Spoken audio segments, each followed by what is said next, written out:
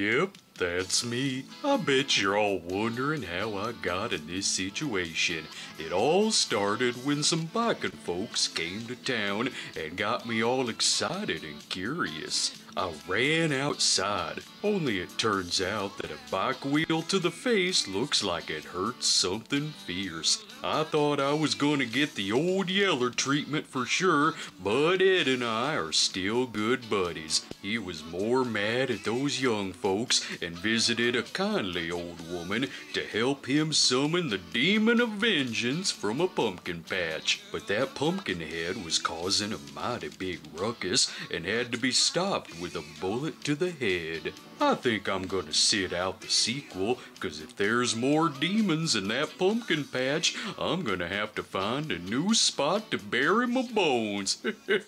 Thanks for listening, y'all. That's the dumbest way I've ever seen that movie summed up. Lord knows how you describe the sequel. While the first Pumpkinhead wasn't a box office smash, it quickly became a big enough cult hit that there's gotta at least be a direct-to-video sequel, so in 1994, we got Pumpkinhead 2 Blood Wings, where there's no Ed Harley this time, and definitely no Billy, but we still need to keep the links between Pinhead and Pumpkinhead alive, so it does feature Andy Robinson from Hellraiser, and originally the director was even gonna be Tony Randall of Hellbound Hellraiser 2, but it went through some delays, so taking over as director was Jeff Burr, previously of sequels like Stepfather 2 and Leatherface Texas Chainsaw Massacre 3. It's in the category of sequels where the director didn't like the first movie, but did the sequel anyway. Though I'm guessing this won't be as crazy as Exorcist 2 The Heretic. Here, I don't know, some dopey teenagers resurrect Pumpkinhead, who has a son, I guess, when they should have just stayed home and played the video game tie-in instead. I hear great things. Pumpkinhead is getting vengeance so fierce it has to be live.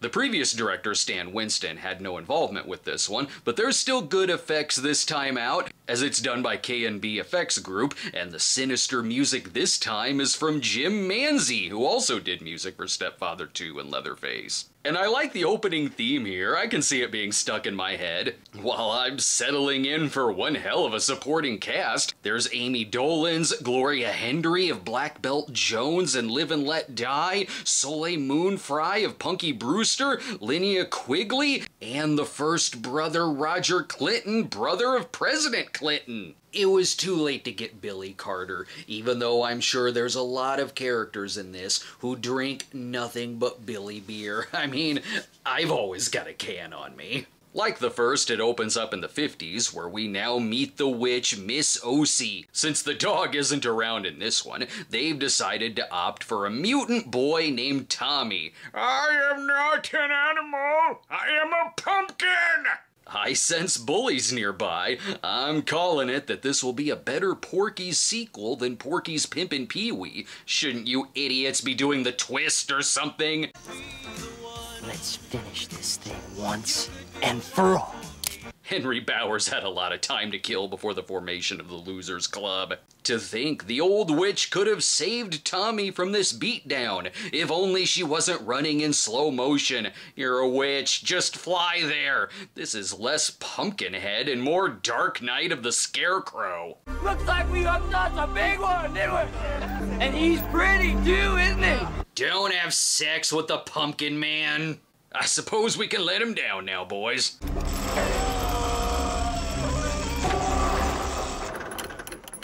Now let's go smash the shit out of Arnie Cunningham's car. We're caught up to the present, where Sheriff Braddock is gonna have an easy time sheriffing in this town, with it being so quiet and all. No traffic, no pollution, no gangs. No pumpkin men. What? Sorry, just something from the 50s. Now he's officially ready to be Sheriff Tom Skerritt. Luckily there's already no good teenagers lurking about. Hey man, let's spark that joint. Light my fire. Oh great, the villains from a Just Say No ad are hanging out outside the school again. You know my dad is a cop, right? Yes, my name is Jenny McGruff. This is more of a small town this time out, as opposed to there being just a swamp and a couple of shacks and a rundown gas station in the first. And there's more small-town banter. Don't call me slick. I didn't like it in high school, and I still don't like it. Do you two need a moment? I have tickets to dinner theater if you want them. This town is so country that I think George Jones is the dentist assistant. And I freaking love who the mayor is. Roger Clinton with Richard Marx's hair. Marie, you got my guitar. Here you go, Mayor. Did you cure it? Well, it's tuned. What is happening? Now I wish the first movie had a cameo from Neil Reagan. This group of young people is like if Pete from the Buttercream Gang successfully converted them to hooligans. Where's that kiss? Damn, the drunken bikers seemed safer to be around. Thank God the sheriff is here. So I guess school let out early today, huh? We graduated 10 years ago. And why is she mad at him for showing up? First you tell me to make friends, and then you tell me you don't like the friends I make? Do you even like them? And if so, why? I'm kind of curious how Pumpkinhead is gonna show up in this, and when, as it's getting dark out. Damn you, bastard moon! It takes absolutely no time for them to do something stupid. Not even a half-mile down the road, and they've already hit someone. Does anybody know who she is? She's nobody. Look, she's just some crazy lady that lives in Fair and Hollow, all right? Have you hit her with your car before? At least they do the right thing. Sure, she's an old witch, but they can at least find her shack and make sure she's okay. It's easy to find. You just have to cross over the pet cemetery. Danny should know better than to go messing around with forces like this. You were literally the lead in Return of the Living Dead 3. Don't worry, they have a witch expert here. Ask Marcy. She knows all about this witch shit. Don't ask me. This stuff is way beyond Ouija boards. Your only expertise is that you have a Ouija board? No, I also own a broom. Is this even the same witch as the first? Live here. No. My God, that's Lillian Shaven, Joey's grandma and friends, here to summon a demon to get revenge on Marcy here for punching Joey. Despite all of these signs, they're still hell-bent on taking this vial of blood to the point of assaulting the woman. Miss Marcy curses every one of you.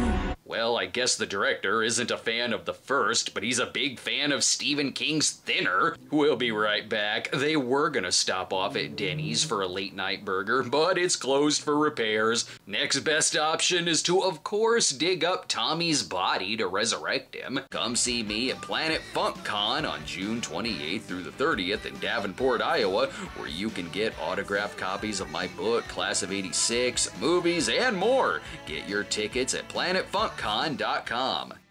We're back, and hey guys, it's about 4 in the morning. We've been out here for hours. I think we have school soon. These are the biggest morons I've seen in a horror movie in a while. I guess the revenge is that the witch wants vengeance because they broke into her house, accidentally set it on fire, and conveniently, for no reason whatsoever, dug up Tommy's corpse, who will then turn into Pumpkinhead, where actually the revenge will be against these guys at the beginning. I understood the rules just fine in the first. In this, it's really complicated. I'm surprised Pumpkinhead wasn't summoned in the 50s sequences to get revenge on these shitters. At least the whole force is on the case. Take it to the lab and give it to Delilah. We don't have a lab. But what about the witch? Is she okay?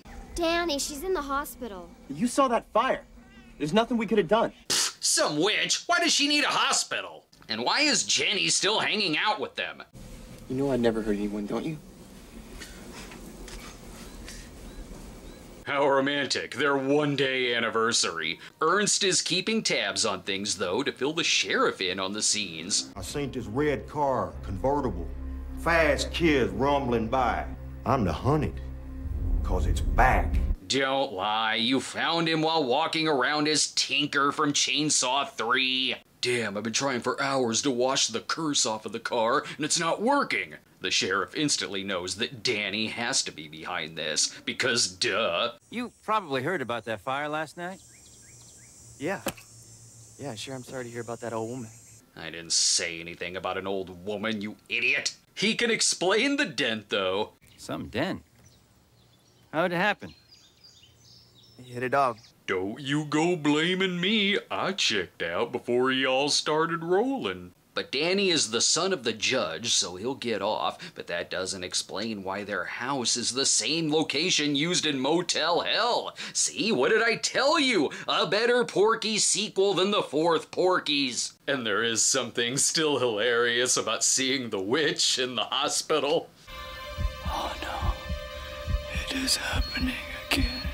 Also, nurse, more morphine. These visions aren't stopping. Demon is rising. Need more trazodone to get a much better night's rest. Hey, Joe Unger is always up to no good. It's for the best that he's the first one that the monster gets rid of. Pumpkinhead is a bit more man-in-suit looking in this one than the towering hell beast in the other. There's been some budget cuts this time. There is only 2 police on the force. But I ain't never seen anything this bad.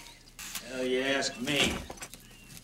Another one of them wildcats. Were you just lurking back there? What were you doing behind that bale of hay, Judge? Now they collect the evidence and get all of the pictures dropped off at the 1-hour photo in the pharmacy. Pumpkinhead is covering his tracks a little better. He only leaves behind 1 claw print at each crime scene. We'll talk about it over dinner, where everyone has a poker face. So whatever killed Ernst was also at Miss Osie's place.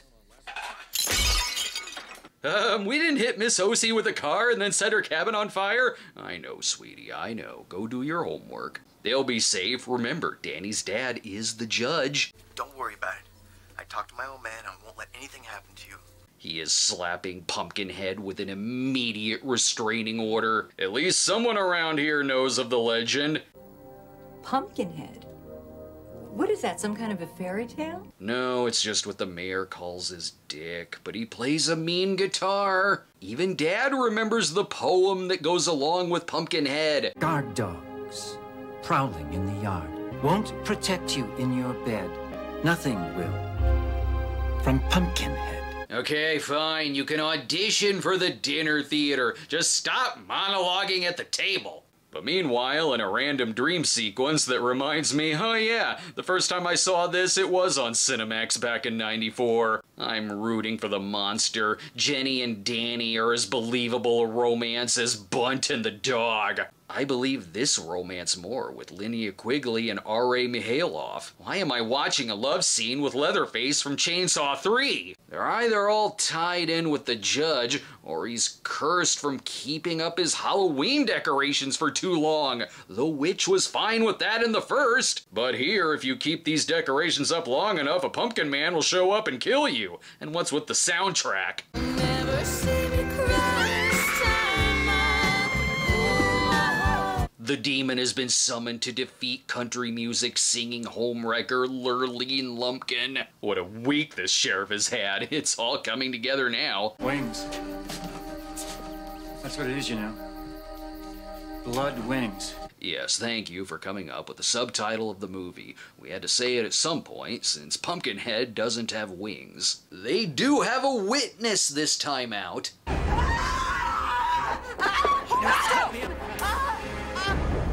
What? Where'd you get that? What did you shoot in her? Liquid nicotine, it'll calm her down. Though we get to my favorite characters, the elderly town ladies. Sheriff, people are saying it's some sort of a monster. A demon. Well, the witch is the 3rd player in our bridge club, and she's supposed to make the potato salad at the next potluck. It's still got some themes of the downside of vigilantism for now, as the judge has assembled a posse who can shout "Evil dies tonight" the loudest. They're still going with this hookup. I kinda like the 4th guy of the group though, the one with his arms crossed, who's barely had any lines so far, which is funny because he's played by voice actor Alexander Polinsky. Forget the first one, Pumpkinhead 2 has amazing checking the safety deposit box action. Because he seems like the type who would keep newspaper clippings about Tommy locked in a box and not just randomly in his cabin. Why are you hiding it? It already made the news. The sheriff also ties into this too, as he once happened upon Tommy as well.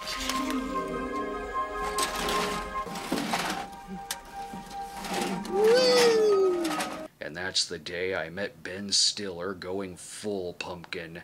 I want more of this comedy that features Mayor Roger Clinton. Well, let me put it this way. The Loch Ness Monster, the Abominable Snowman, Bigfoot. The way I see it, this thing could put us on the map. Who elected this man? The kids are putting it together themselves. Yep, sure is an empty grave. But he seems more hell-bent on killing the people from 1958. Maybe we're all good. Seriously, he's just killing off the former bullies. Wait, Kane Hodder? So far, we've seen Pumpkinhead kill Leatherface, Michael Myers in the first, and now Jason is on the list? The revenge is Pumpkinhead being pissed that he went direct-to-video and is killing off all the slasher legends, so he'll be the only remaining horror icon left. And yes, Doug Bradley is in the third film.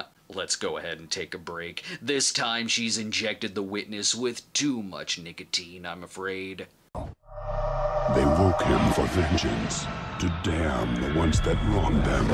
The sci-fi original movie Pumpkinhead, Ashes to Ashes, premieres this Saturday at 9 on Sci-Fi. We're back, people, and the sheriff is figuring out what the audience already knows. Ernst, Byers, now the Knox brothers, they're all somehow tied in together. Yes, they all killed Tommy in the past. Catch up, Sheriff. He hasn't even figured out that his wife is the most famous tutor in town. That's Karen Kay from My Tutor. Why aren't you improving Danny's grades? The judge simply said you gotta sleep with him to keep him out of trouble. The official report was that Tommy hanged himself, which, as this town always had questionable policing, just like how the hospital can't even keep a witch alive.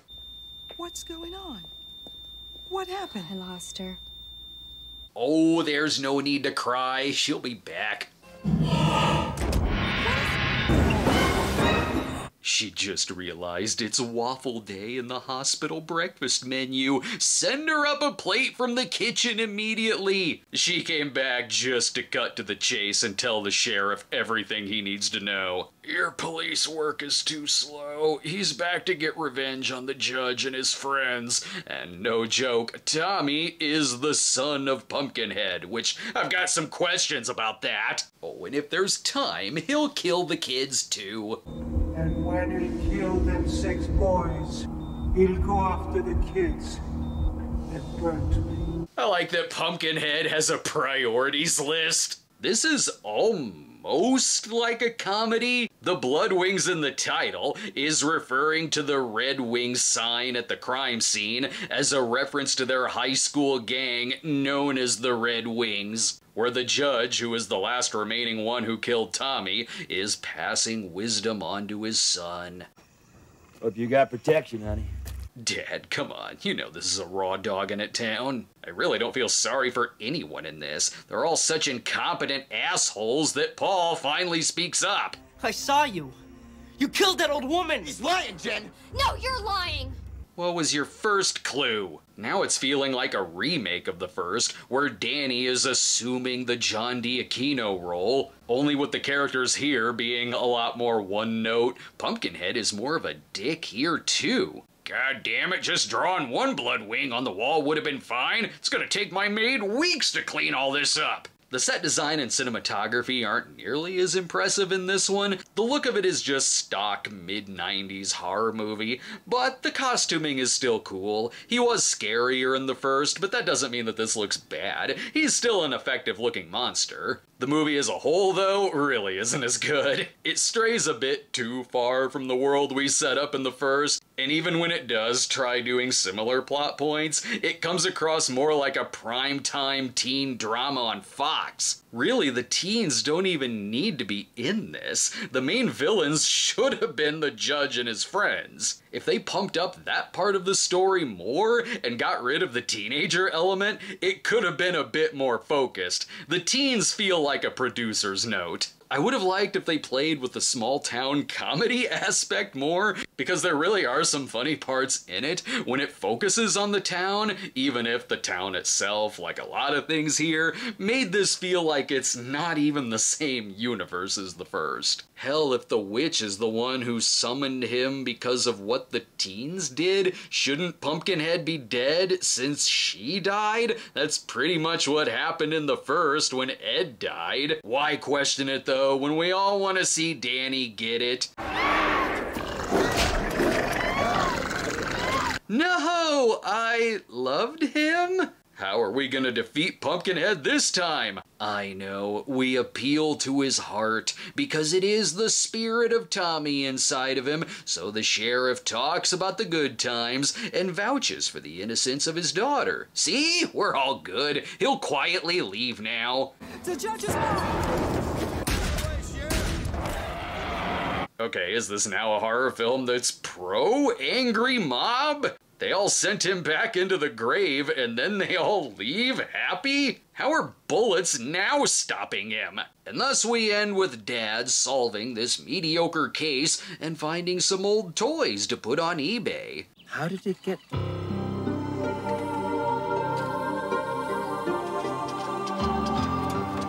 And why does Pumpkinhead have a deformed son named Tommy? This is leaving me with way more questions. No, don't end. Who had sex with Pumpkinhead? This was just your standard 90s mediocre horror sequel, meant to be watched on cable once, not a total waste of time, and that's about it. Watch it on a double feature with Candyman Farewell to the Flesh for one hell of a bland night. But we'll see what the drop in quality is like when we go from direct-to-video to made-for-TV with the 2006 third film, Pumpkinhead Ashes to Ashes. Oh, this beats the hell out of delivering mail.